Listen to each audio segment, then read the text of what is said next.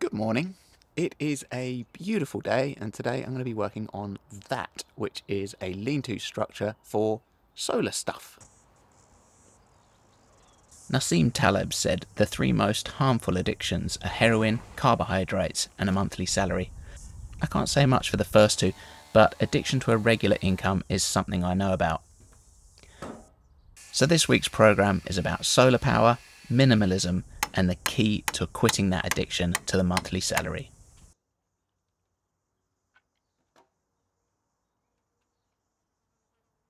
If you're thinking that this structure looks a bit big for a few batteries and an inverter, you're right. But I thought rather than just build a box, I might as well build a structure. And that way I can put in a freezer and a washing machine, and it can be a kind of off-grid utility room.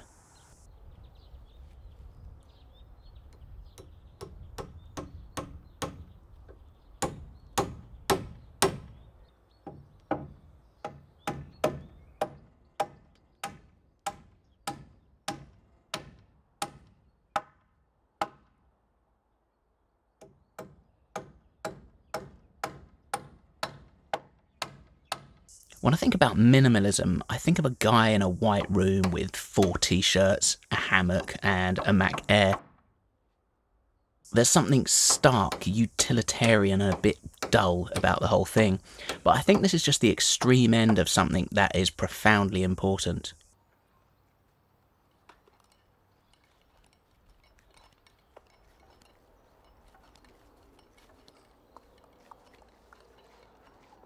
When we first moved into this bus, I started trying to calculate how much power we needed. I was used to living in a house with 3 bedrooms, a house that needed to be heated, full to the rafters with stuff that needed power.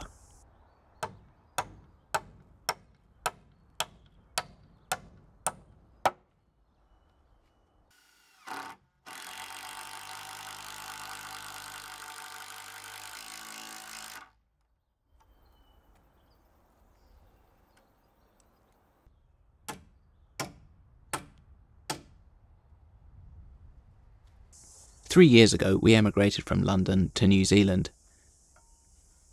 At first, we lived in our van, and our power usage was cut down to one 60-watt panel and a car battery. We lived like that for months, and it was fine. Pretty good.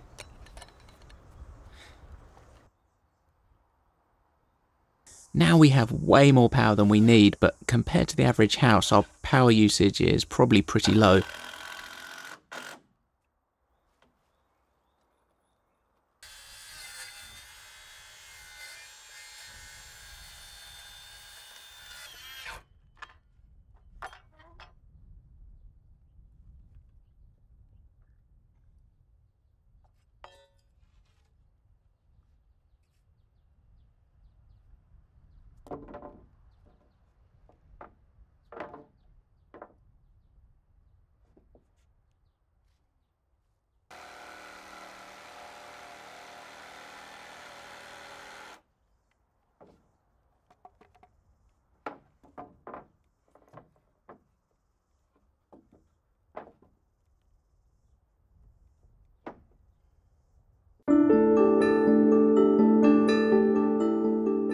I've come to enjoy these mundane jobs like screwing down decking boards.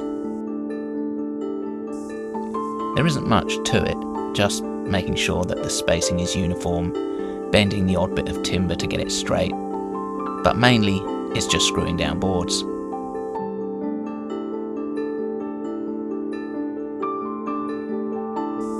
It's a chance for my brain to simmer down. There's potentially a monotony to it, but it can be almost meditative.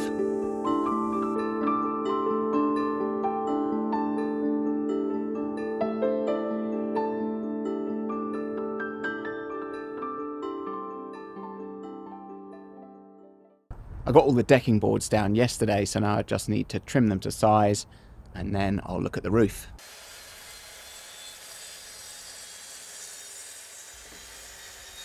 This is, without question, the most satisfying part of building a deck.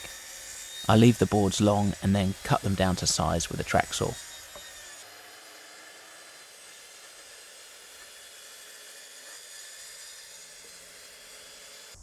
Anything that the track saw can't reach, I just trim flush with a Japanese pull saw.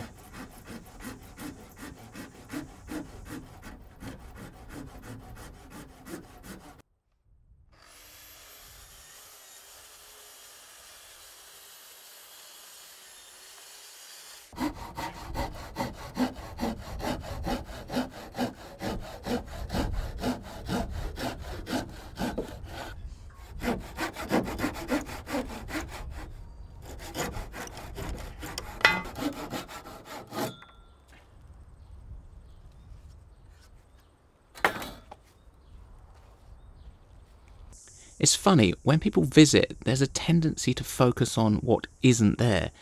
People might comment, I couldn't live in a space this small, or I couldn't live without my whatever. However, it's through that absence of stuff that other things are also not present, such as a massive mortgage, enormous monthly outgoings, and therefore the attendant addiction to the monthly salary.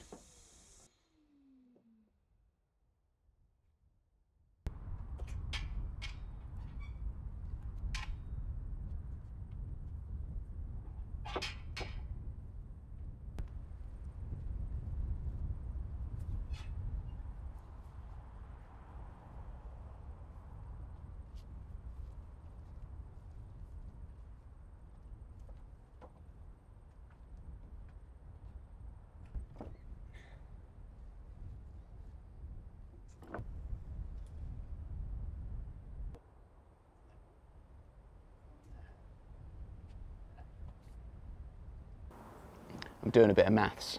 Well, I'm not actually doing maths, the internet's doing the maths, and I'm writing it on a bit of wood to make it look like I'm cleverer than I am. But so these are the two posts that I've got in here, and I know the distance between them. And what I want to do is I want the roof to slope, so I want this to be higher, and so I want this angle from there to there to be 10 degrees. So on an online calculator, all I need to do is put in this measurement here and the degrees here, and it will tell me how much higher I need to be. So that's 175, it calculates it as being 30. So clever. I guess it's trigonometry? Is it trigonometry or geometry? I don't know. That's how bad I am at maths, but whatever, it works. That is going to be 30 higher than that one.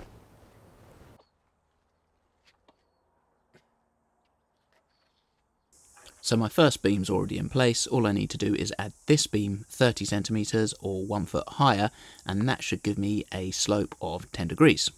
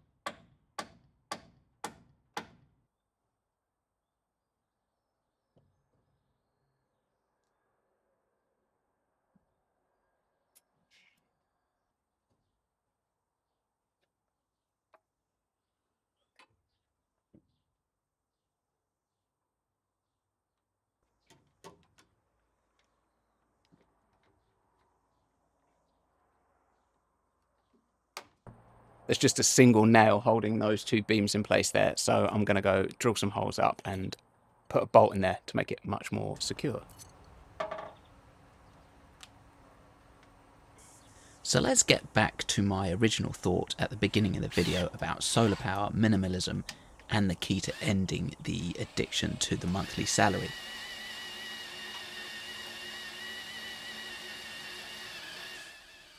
Solar power is certainly a good first step. When you have monthly utility bills, these require monthly income to service those bills.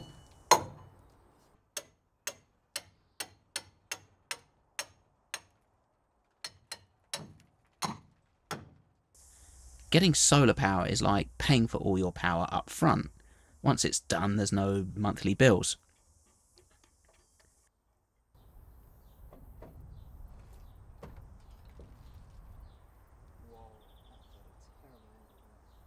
The upfront costs of solar can be pretty large if you're trying to generate and store as much power as the typical household uses.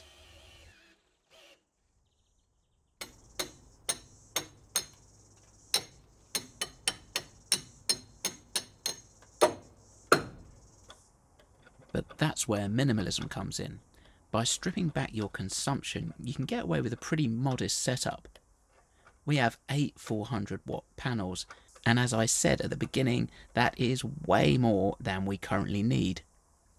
I'll be adding a freezer and a washing machine to this room, which will draw more power, so check back and we'll see how things change. Thank you so much for watching. See you next week.